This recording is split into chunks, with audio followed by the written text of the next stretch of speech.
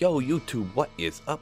Today we're coming at you with the top 5 best places to find yourself an SOJ. Everybody wants one of these because they're incredibly useful for your casters, and because they're so useful for your casters, they are incredibly valuable online. You could trade these for multiple high runes. You can get all the good gear that you need in order to make your character godly.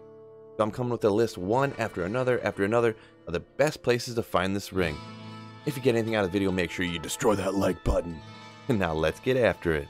Now before we jump into it here, I am doing this as the drop odds for if you are running on Players 1, as if you were making games over and over and over again online. But I'm doing it with 200% magic find, because I figure if you're going to be running into this stuff trying to get better items, you're going to have magic find on your character, but not everyone has 800 magic find. I assume that a lot of people have some magic find, so I'm going with 200% magic find, and like I said, the drop chances for Players 1 difficulty. So here we are at the number 5 best spot to find an SOJ, and this is a great example right here of why, if you're specifically trying to farm the SOJ, this isn't necessarily the best spot, but you're going to be doing normal bail runs probably anyways at some point when you're playing through Diablo 2 Resurrected. Now, it can be not particularly efficient if you're specifically trying to farm for the SOJ. Like you can see, the throne room could be completely full. It takes a lot of time just to clear it out. And if you're doing it in a full party online, you will have to have a quick pickup finger, because there's going to be a ton of people trying to snag that SOJ from bail.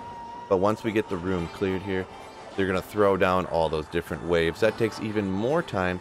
So this isn't necessarily the most efficient way, but you're going to want to keep an eye out for that SOJ while you're doing normal bail runs to level up here in Diablo 2 Resurrected. So here we are taking out normal bail here, hopefully getting that SOJ. If this is the 5th best spot to find it after all. No, I do not. But maybe you will when you're running him.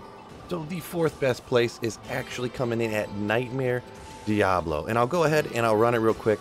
And I'll kind of show you why this isn't necessarily the best place to farm one. As you can see, you have to take this stuff out, and it can kind of take forever. That's why it makes it kind of inefficient in order to run here for the SOJ. But this is technically Nightmare Diablo. It was roughly 1 in 7,900, I believe is what it was. Editor Phil will put it up here right quick what the exact odds were. But as you can see here, Nightmare Diablo, it kind of can take a while to go around to farm Nightmare Diablo, so it's not necessarily the most efficient. And Nightmare Diablo can drop some good stuff similar to what other places in Nightmare can drop, but there's definitely better places on the list in order to find yourself that SOJ. So here we are at the 4th best place to find an SOJ here in Diablo 2 Resurrected. Here we are at the 3rd best place here in order to find an SOJ, and we're actually at normal Diablo. So with this one, it's roughly 1 in 4,815 runs you will find an SOJ with the 200% magic find on Players 1 here that I am doing. Now, Diablo is a tough spot to run because it takes a long time. You have to go around and do all the seals, and so it takes way more time than some of the other ones that are coming up here. But this is technically the 3rd fastest way to find an SOJ here in Diablo 2. Unfortunately, normal Diablo, you're not going to find a lot of really good other items if you're really trying to get your SOJ. So this isn't necessarily one that I would recommend, but it is the 3rd best place to find one. Now we're sitting at number 2, the 2nd best place to find an SOJ here, and we are at Hell Quest Bugged Andarial. Now, this is once again not a hard place to farm necessarily, and Andarial can actually drop a ton of good items as well. Here I get not a bad item here. Check this out. I don't have any scrolls of identify on right now, but that is an Immortal King's Belt.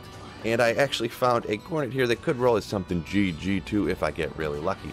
But the good thing about farming Hell Andarial here, you can find all kinds of good stuff. You can find Shakos, and pretty much any of those mid-range to upper mid-range good items you can get from Hell Andarial. So it is really a great place to farm overall. And you can get that SOJ at a pretty good odds. It's roughly 1 in 3,047. So doesn't sound like the greatest odds, but it is the 2nd best odds in the game. Now I'll move on to the absolute best place to find an SOJ, and it's actually Nightmare Andarial. Most people might not think this, but actually Nightmare Andarial only has a chance to drop 3 different rings. That's the SOJ, the Nagel, and the Manold, so it actually gives you a better chance of finding it from Nightmare Andarial. And this is quest bugged, of course. Now, just like always for Andarial, you can come over here, take her out easy peasy with almost any character. No SOJ this time, unfortunately, but there are a lot of good things you can actually find from Nightmare Andarial too, like Mage Fist, Drang's Gloves, you could find Gold Wraps, Ariad's Face, a bunch of different stuff like that that could really help out a bunch of different characters and actually be worth a little bit on the market. So this is the #1 spot to find an SOJ, Quest Bug Nightmare Andarial.